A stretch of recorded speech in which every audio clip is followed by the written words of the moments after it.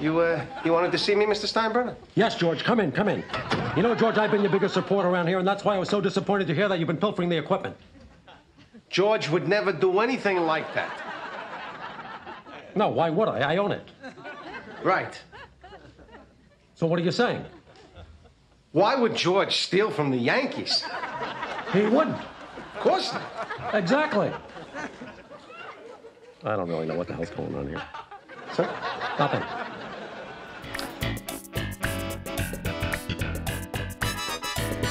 Well, I was thinking it's about time for George's lunch. Yes, it is. All right, let's see. What do I have today? Oh, darn it, it's ham and cheese again. And she forgot the fancy mustard. I told her I like that fancy mustard. You know, you can put that fancy mustard on the shoe and it would taste pretty good to me. Well, she made up for it with a cupcake, though. Hey, look at this. You know, I got a new system of eating these things, George. I used to peel off the chocolate. Now I turn it upside down. I eat the cake first and save the frosting for the end. It's almost a dessert. Costanza, what is that you're eating over there? That looks pretty tasty. It's a calzone, sir. Calzone, huh? Yeah, let's see it. Pass that on down. Let's get a little look at that. Big Stein wants a little taste. Come on. Pass it down here. That's a good boy. Okay, let's hey, what's in this thing? Cheese, pepperoni, eggplant. Eggplant, huh? That's a hell of a thing. All right, back to business. Here you go. Very good. Excellent little calzone you got there, Costanza. Okay, I'm a little jealous. All right, here we go. Like I told you last week, the renovation of the press box is taking too long. All right. Well, you know, that eggplant was very good. Very good. Everybody out. I got eggplant on my mind. Costanza, go get me a couple of calzones right now. Pronto, move it out. Big Stein wants an eggplant calzone. He must have one. Everybody out. Hurry. Got the calzones, Mr. Steinbrenner? Oh, beautiful. I'm starving, George. So, I thought tomorrow, maybe we'd try a little corned beef. Corned beef? I don't think so. It's a little fatty, don't you think? How about Chinese? Chinese? No. Too many containers. Big mess. Very sloppy. We're going to stick with the calzones from Paisanos. That's the ticket. Just thought it'd be nice, you know, a little variety. No. George, let me tell you something. When I find something I like, I stick with it. From 1973 to 1982, I ate the exact same lunch every day. Turkey chili in a bowl made out of bread.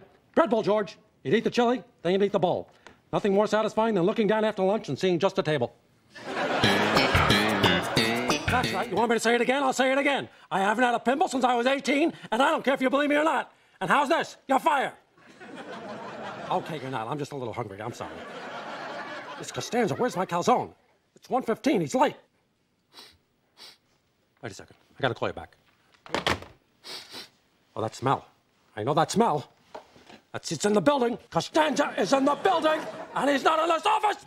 He's got the calzone. Costanza! I got to! I'm telling you, Costanza!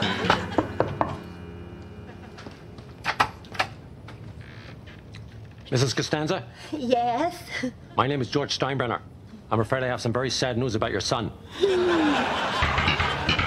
I can't believe it. He was so young. How could this have happened? Well, he'd been logging some pretty heavy hours. First one in the morning, last one to leave at night. That kid was a human dynamo.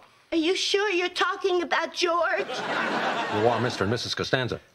What the hell did you trade Jay Buhner for? He had 30 home runs and over 100 RBIs last year. He's got a rocket for an arm. You don't know what the hell you're doing.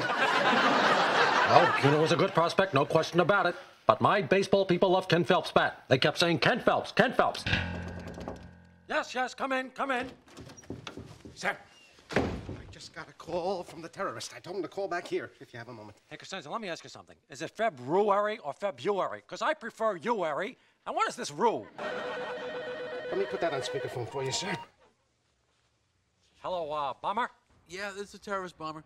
You know, Costanza here's busting his hump on those hats. Yeah, you know, about those hats, I think maybe I changed my mind. You don't want them? They're gone. Goodbye. Good thinking, sir. Now, what do you want instead? What? Well, you're the terrorist. You gotta want something.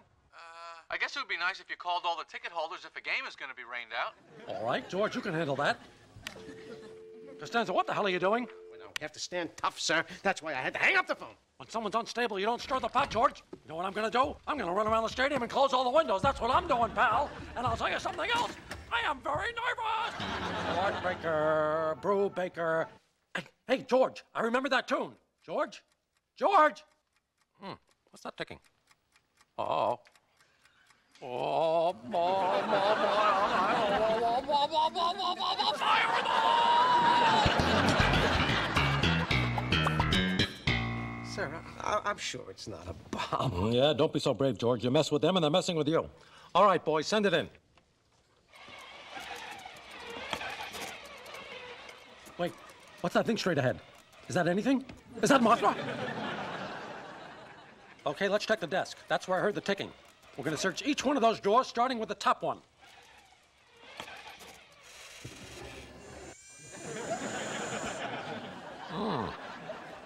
It's just empty calories and male curiosity, eh, George?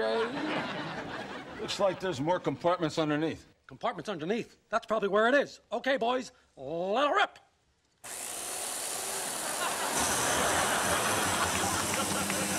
I'll tell you what, George, starting tomorrow, no more desks. Just a lucite table and 4 legs.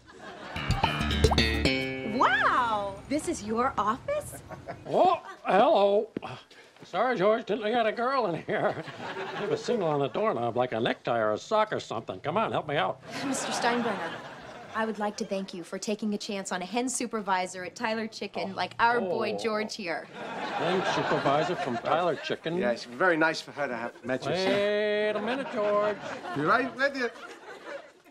Look, Mr. Steinbrenner. Moonlighting for Tyler Chicken. Pretty impressive, George. Days with the New York Yankees and nights in Arkansas with a top-flight bird outfit. And a hen supervisor to boot. I am blown away. Blown, George. Blown.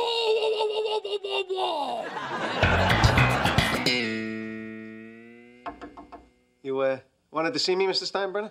Yes, George, I did. Come in. Come in. George, the word around the office is that you're a communist.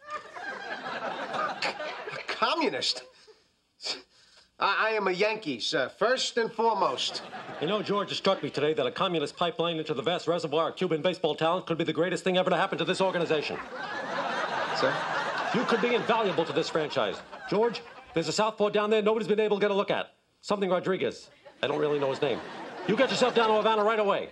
Yes, sir. Yes, sir. I'll do my best. Good. Merry Christmas, George. And bring me back some of those cigars in the cedar boxes. You know, the ones with the fancy rings? I love those fancy rings. They kind of distract you while you're smoking. The red and yellow are nice. It looks good against the brown of the cigar. The Maduro, I like the Maduro wrapper. The darker, the better. That's what I say. Of course, the Claro's good, too. That's more of a pale brown, almost like a milky coffee. I find the ring size very confusing. They have it in centimeters, which I don't really understand that well.